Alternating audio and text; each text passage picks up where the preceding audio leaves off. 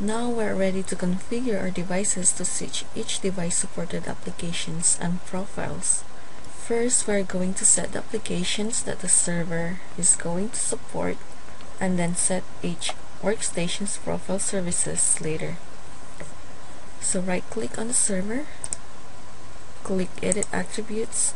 In Application Supported Services, click None and click Edit. In the Rows box, click 0 and select Edit and type number 6, then hit the Enter key.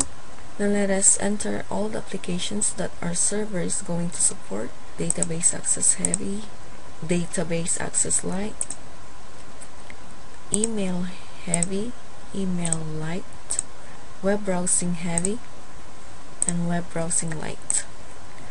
Then click OK to save the changes. Click OK again. So now let us set each workstation's profile services.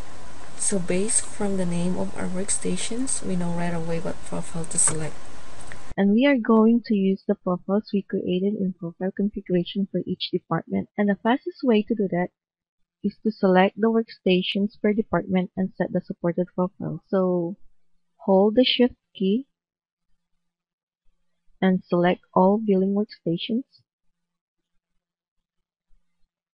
Then right-click one of the billing workstations and click Edit Attribute. Then change the value of the application supported profiles by clicking None and selecting Edit.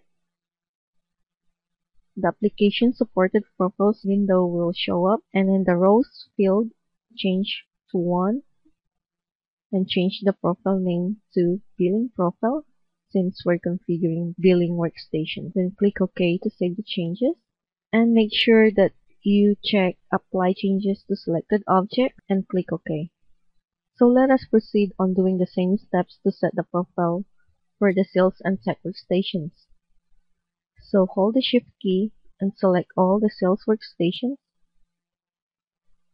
Right-click on one of them and click Edit Attributes. Under Application Supported Profiles attribute, change the value to None and select Edit. Change rows to 1 and set the profile name to Sales Profile since we're setting up the sales workstations, and click OK. Then click Apply Changes to Selected Objects and click OK. Same steps that we need to do for our tech workstations. So click on the empty workspace to deselect the selected sales workstations and select all the tech workstations.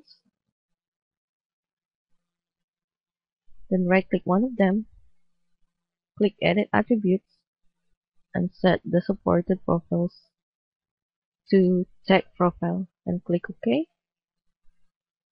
And do not forget to click Apply Changes to Selected Objects and click OK.